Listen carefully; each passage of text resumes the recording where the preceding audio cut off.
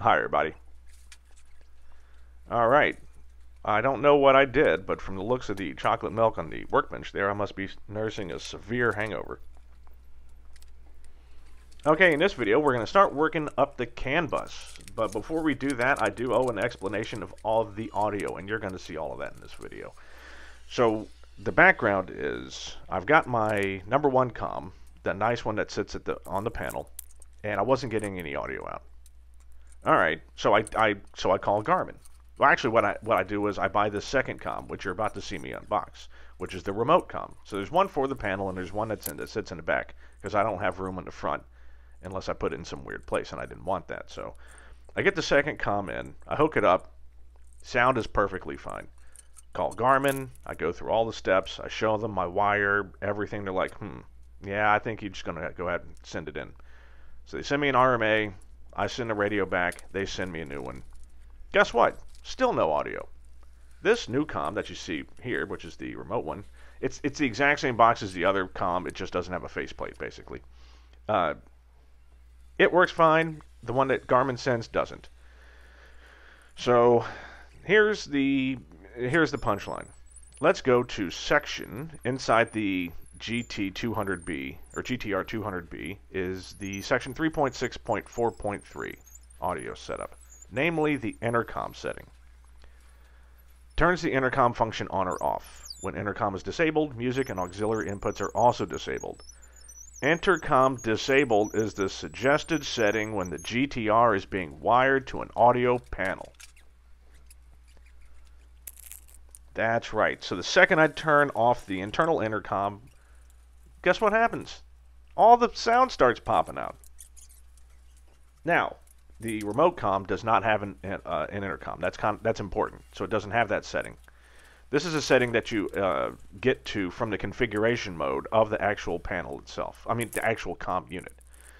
I don't know what surprised me more. The fact that something, I mean, because it's not like people just use these comms in a vacuum. Everyone's got an audio panel. So I don't know what's a little more surprising. The fact that that setting wasn't like plastered all over the place. Like, hey, are you having a problem hearing? Maybe it's because you have the intercom turned on, right? One, that wasn't like in giant flashing lights. Dear idiots, don't forget this setting, because I'm one of the idiots, obviously.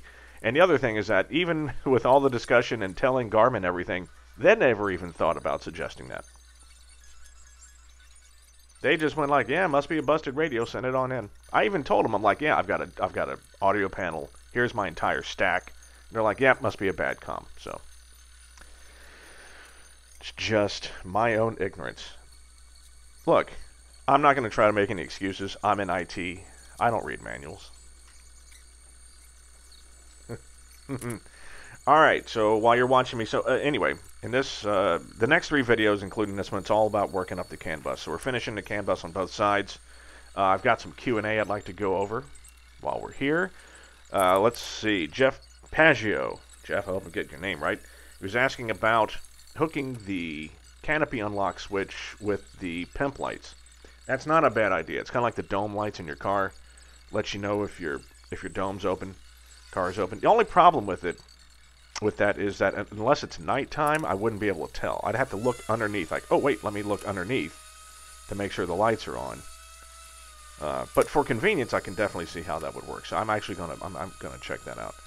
My plan was just to have a indicator light on the panel that said, hey, your pimp lights are on.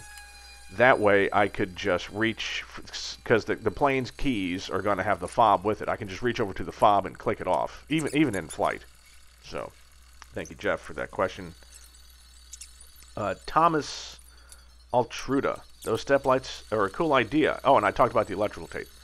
So yeah, I used electrical tape. The reason I used electrical tape to sort of seal up the pimp light wires is because the terminals are very large and the wires very small. And what I would need would be like 8-to-1 shrink wrap tubing so that it would grab the wires. But there is no such thing. So, but don't worry, Thomas. I used only the highest quality 3M electrical tapes. That shit ain't cheap. Alright, next video, more Canbus, and maybe more laughter at me. So, see you soon.